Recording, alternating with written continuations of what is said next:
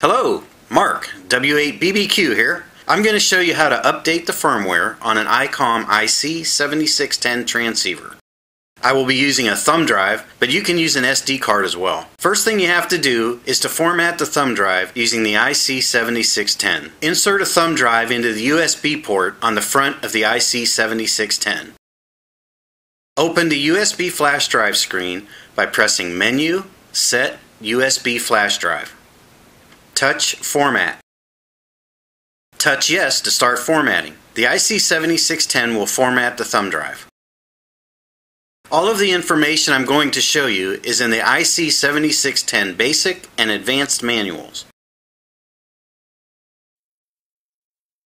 When done, unmount the thumb drive by pressing Menu, Set, USB Flash Drive.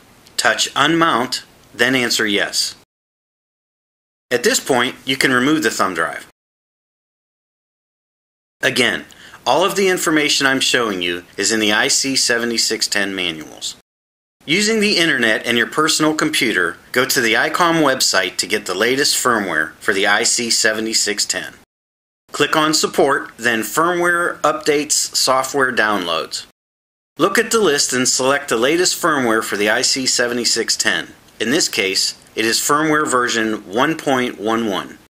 When you hit the button Agree, a zip file named 7610_111.zip will be downloaded to your PC. Once saved to your PC, click on the zip file and you will see a file named 7610_111.dat. Copy that file to a temporary folder on your PC.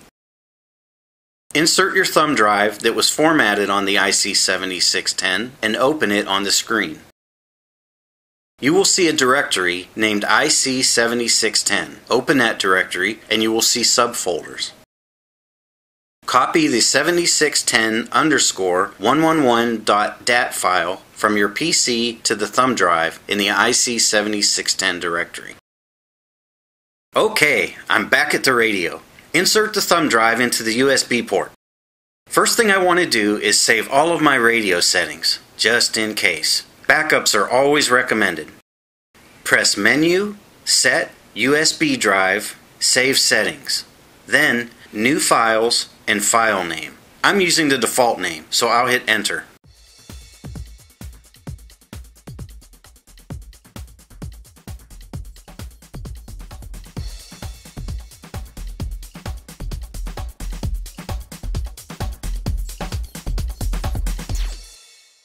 The screen asks if I want to save the file, and I press Yes.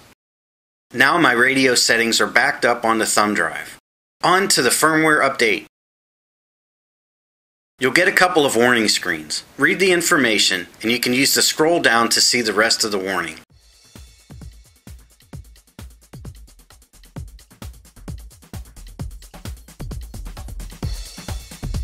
Press Yes.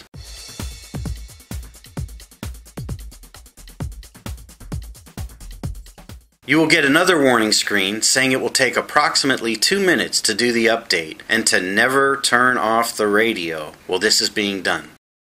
Press the Yes button for at least 1 second.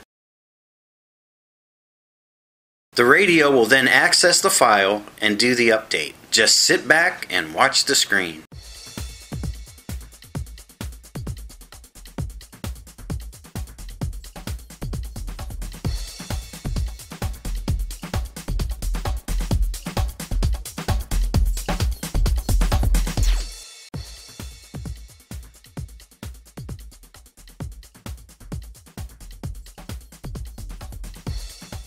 When done, the radio will automatically restart.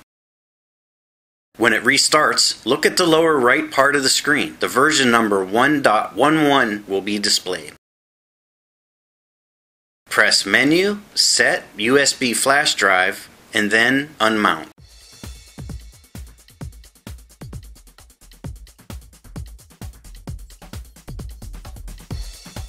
You can now remove the USB thumb drive.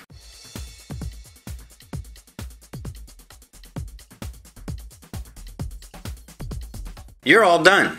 73. DX Engineering, your source for quality amateur radio products.